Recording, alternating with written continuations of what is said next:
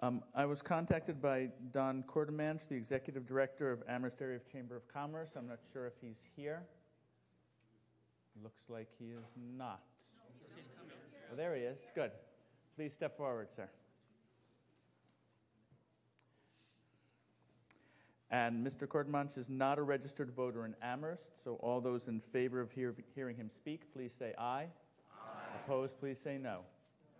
You may introduce yourself and speak. You'll have 3 minutes. Thank you. Don Courtemance, Executive Director, Amherst Area Chamber of Commerce. Forgive me for reading. I need my notes tonight.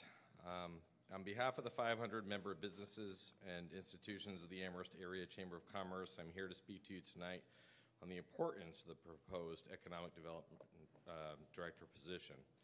The Chamber views this position as a home run for the town, as it is an investment in economic development.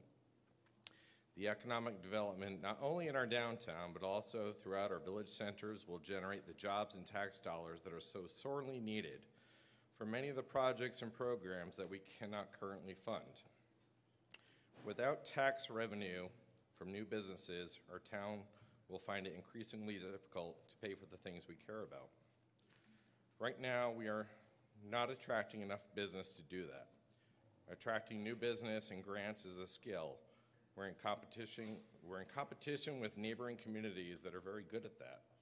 We need a paid professional with which the skill is to do that. Getting to the UTAC chicken and egg discussion, I firmly believe that it's just that type of position that can guide UTAC to being extremely good at what we're asking it to do. We're asking it to guide economic development for our town. Without having a paid professional with those skills in place to do that, I think that, again, it's a chicken and egg conversation, but I think that that position needs to be in place to guide that new agency. So I urge you to vote for our town manager's recommendation to fund this important investment in our future. Thank you.